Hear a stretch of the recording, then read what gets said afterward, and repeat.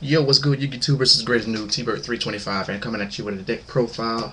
Once again, this time it's going to be a scrap deck that I've been working on. Actually, I had deck together. I just had to take out the proxy so I can actually make the video. So now, without further ado, shout outs, Holy Cheetos, G-Hopper85, Ion Mighty, Miley, VCT RFS, FGX3, Team Deck Records, the rest of Team Truth, and I'll get some more shout outs later on.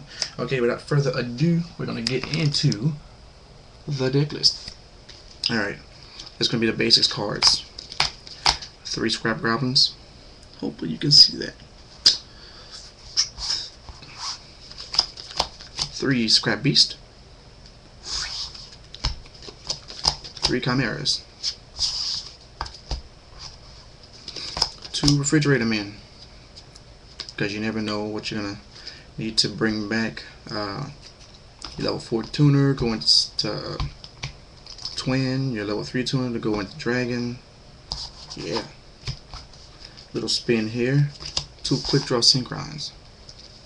The reason I played quick draw synchron is because Drill Warrior keep recycling stuff, and they basically recycle each other.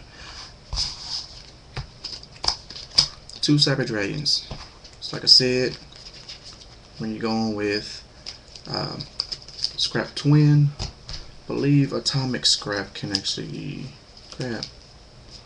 Oh, here we go. He is a level 10, which means I could special summon him, sacrifice him for Refrigerator Man. Refrigerator Man will bring back this sucker. And then maybe our Monster Reborn for level 1. Never know. Okay, so that being said, next bring out is 2 Raikos. Raikos right here, they are the surprise of the deck because, well, first of all, they're beasts. Kill anything on the field, dump off 3 cards, and hopefully they'll knock off some scrap monsters instead of my magic and traps, which will really suck if they do. Sangin, he will grab me Raiko, quick draw. Mainly I want him for quick draw and the goblins. That's basically what I want him for. These 2 monsters. I mean, if push comes to shove, then I'll grab a Raiko. Hopefully they won't know that I actually have that set though. For utility purposes, dump off a dead magic card in the hand. Bring out a level 4 beast, instant Scrap Dragon right there. Tech card, Level Eater. I like Level Eater because if I have that on the field, I can eat one of their levels from the graveyard, bring them back, and now we can, well, sorry about that, wrong one.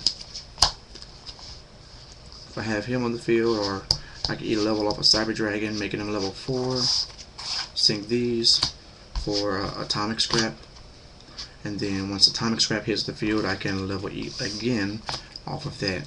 So, endless. As far as the level eating goes, as long as they got levels, I can keep eating away. Magic cards. 3 scrap yards. 3 storms. Thinking about maybe probably putting in 2, but I think it's probably going to be worth it if I do that. Keeping 3 for right now. 2 enemy controllers. Enemy controllers because I'm not going to be playing very many traps, and the traps I do is going to be taken away. You know, because normally I would main my ceasefire, my cylinders, bottomless trap holes, compulsories, but I'm not playing those in this deck. So 2 enemy controllers. MST, back row hate, just 1. Because once you get Scrap Dragon, he's going to be popping bad cards anyway before they even go for their attack. Monster Reborn, that's going to be basically utility. Every deck has that. Dark Hole, kill off monsters. Book of Moon, place a monster face down, or use it as anti-synchro material. Pot of Average, so I can recycle all the monsters back into the deck. so I can draw 2 cards. Most likely, if I go synchro crazy, I can put the synchros back in there if I feel like I'm running out of them. Trap cards. 2 Dark Coffin. You're probably thinking, what the hell? Well, I'm using Dark Coffin because if I bring out Scrap Dragon, this is face down, that's face down. Use Scrap Dragon's effect, pop this card, pop my opponent's back card. This activates in the graveyard. Okay, so then they have to choose an effect which they can fulfill, either knock off a monster on the side of the field or dump a random card from the hand. Most likely they're probably going to dump a card from the hand, because if they choose their only monster on the field, I'm going swinging for a direct attack. Secondly, so that's 2 Dark Coffins, 2 Royal Decrees. Main 2 Decrees, side a third, just in case they're playing heavy on the traps.